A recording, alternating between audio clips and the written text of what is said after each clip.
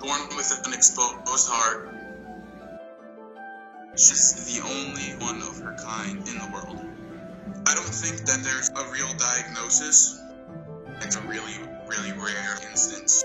I don't think anyone's ever seen it before in a turtle.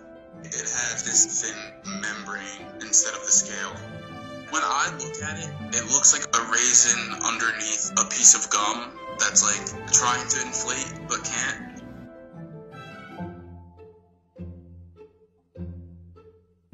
When I got her, she was a little bit bigger than a quarter.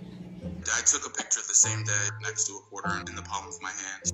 She's so visibly vulnerable. You could see her weakness.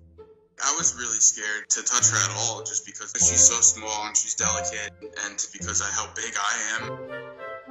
I don't want to handle her a lot, so I'm just using tongs to feed her. She's really responsive to food, so I think most of our bonding is when she eats. She knows when I get home from work and I go up to the tank. If I put my face directly next to the tank, she knows that it's time to eat. She gets really excited and she goes to this one spot.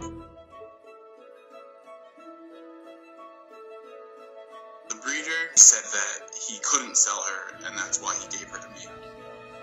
He's like, I have this turtle and I'm sending it to you tomorrow. I didn't really have all the time to plan, so I really spent that whole day trying to figure out what would be the best kind of setup for her.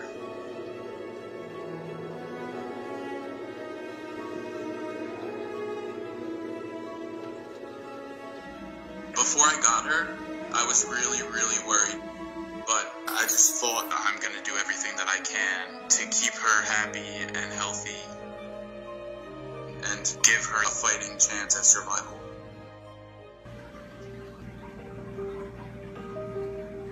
To see how fragile and delicate life is, and to see her living without worry in her condition is inspiring to me. She has no idea that something's wrong. It doesn't affect her in any way at all. The vet said that the hole stays the same size and the turtle gets bigger. So eventually you have a 10-inch turtle with like a tiny, tiny, tiny hole. So it's really rewarding to watch her grow and to see her thriving when other people would just assume that she wouldn't have a shot. I'm really hoping that she lives a full life, and I don't see at this point why she wouldn't be able to give her the opportunity at life. It makes me really, really, really happy that I get to be the one that's taking care of her.